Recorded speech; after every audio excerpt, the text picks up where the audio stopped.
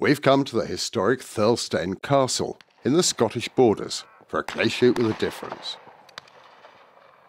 You can tell we're in Scotland by the refreshments on offer and the fact that everyone takes the inevitable rain shower in their stride. It's a 100-bird down-the-line competition, which is part of Sir Jackie Stewart's fundraiser for the charity Race Against Dementia. It's a cause that's close to Sir Jackie's heart. Sadly, my wife Helen was identified 7 years ago to have dementia, and they told us there is no cure. Helen's now to a point where she can no longer walk. So I started this charity, and I want in my lifetime to find a cure for dementia. Sir Jackie was a household name as a top motor racing driver in the 1960s and 70s. Less well known is his success at clay shooting. I was a clay pigeon shooter before I was a racing driver because I shot for Scotland and Great Britain. So therefore I thought, let's have a shooting day before the cars start. So that's what we're doing here, and we've got some of the best shots in the country here. And it's the beginning, because there's never been a shoot here before. So the shooting is today, and then tomorrow are all the beautiful cars from around the world. So why did Sir Jackie give up clay shooting and switch to motor racing? I gave it up because it was an amateur sport and I got married. And therefore, marriage costs money. So I had to become a racing driver. And then I had to become a world champion to afford the sort of expensive wife I had. Now that's being a little over the top.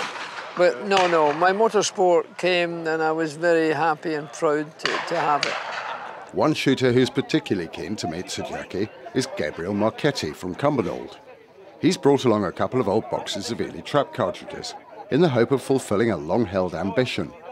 Well, basically they were in the loft, and I thought, if I ever meet Jackie Stewart, because I met him back when I was 16, and I had the cartridges then, and I just kept them, thinking one day I'll meet him and I'll get them signed, and there you go, finally done it.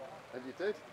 Yes, well, we used to watch him driving about, but then of course all the shooting as well he was doing.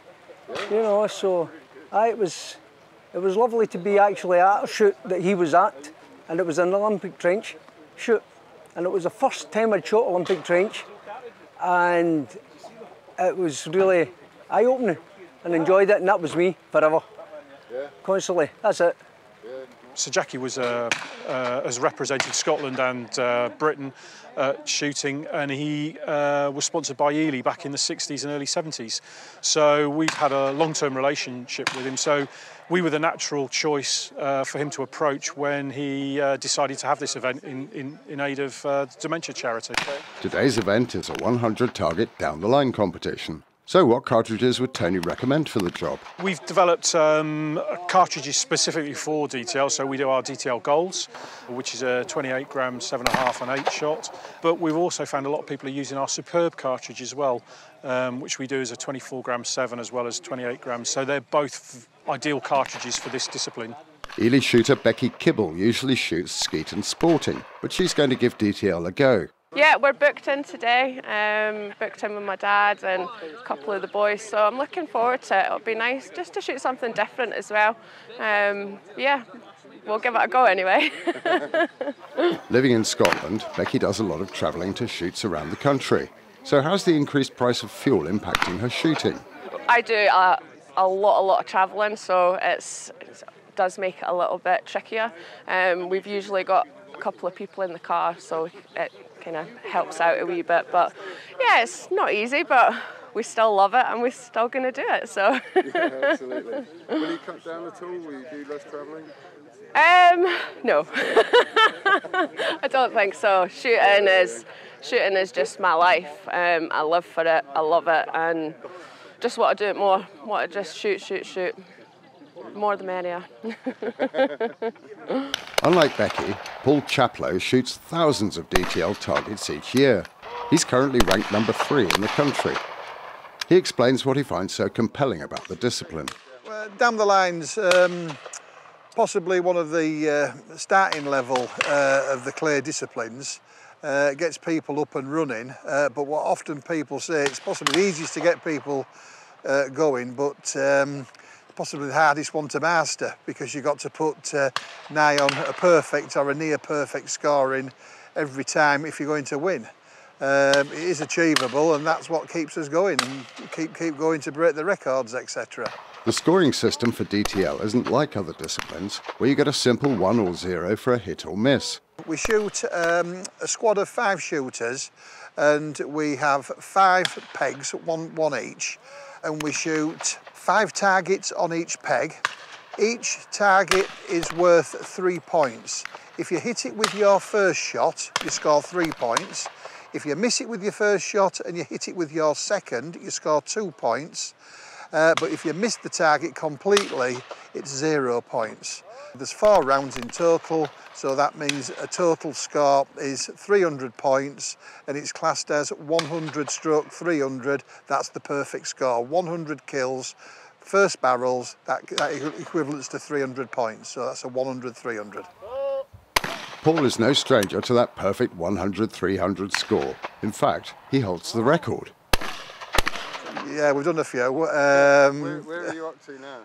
Last weekend we competed at Bywell Shooting Ground at the DTL weekend, and I shot my 174th 100/300. Yeah. Is there a target? Are you going to get to 200? We'll do 200. We'll keep going for 200. And then what happens? Are you going to... We'll see. I won't wrap up, but I don't know about setting myself any more targets after that. Yeah. So what's the secret to achieving that perfect score?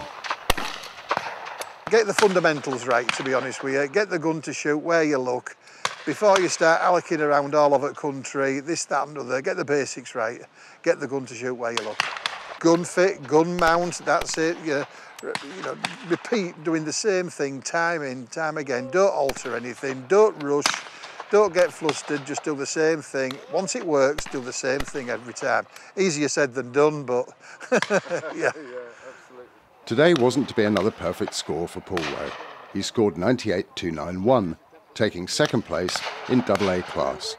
Mr. Paul Chaplow on a 98.291. The top spot went to Matt Sheldrake with an almost perfect 100.299, meaning he broke every target and only needed his second barrel once. Clay pigeon shooting has still got something to do to attract more people to it, and I think having it here is going to illustrate that, and we're going to have it even more important than it's been in the past.